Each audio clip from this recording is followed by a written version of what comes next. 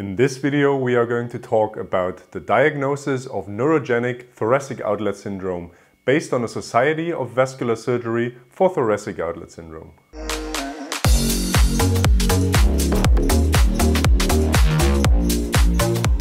Get our very own assessment ebook and mobile app. Links are in the video description. Hi and welcome back to Physiotutors. The treatment of neurogenic thoracic outlet syndrome, abbreviated as nTOS, has been hampered by inconsistent definitions and diagnosis, which leads to uncertainty regarding treatment options and lack of consistent outcome measure. Illig et al. From the year 2016 of the Society for Vascular Surgery published reporting standards for TOS with the primary aim to provide a clear and consistent understanding and definition of what constitutes a diagnosis of nTOS. Following these criteria, nTOS should be defined by the presence of three of the following four. 1. Local findings. A. History.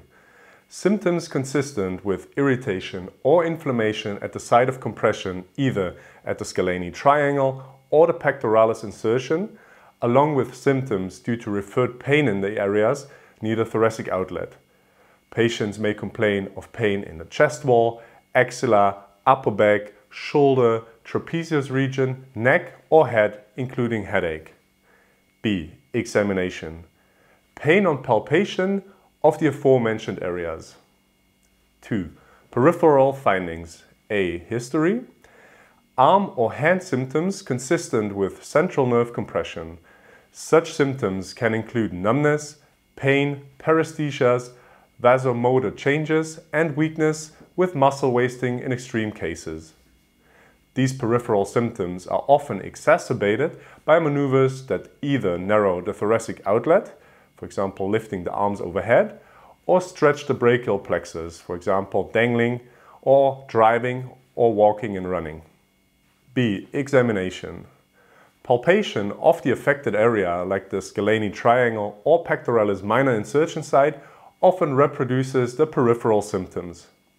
Peripheral symptoms are often produced or worsened by provocative maneuvers that are believed to narrow the scalene triangle, like the Roos test, also known as the elevated arm stress test, or to stretch the brachial plexus, like in the ULTT1. 3. Absence of other reasonably likely diagnoses like cervical disc disease, shoulder disease, carpal tunnel syndrome, chronic regional pain syndrome, brachial neuritis that might explain a majority of symptoms. 4. In those who undergo it, the response to a properly performed test injection is positive.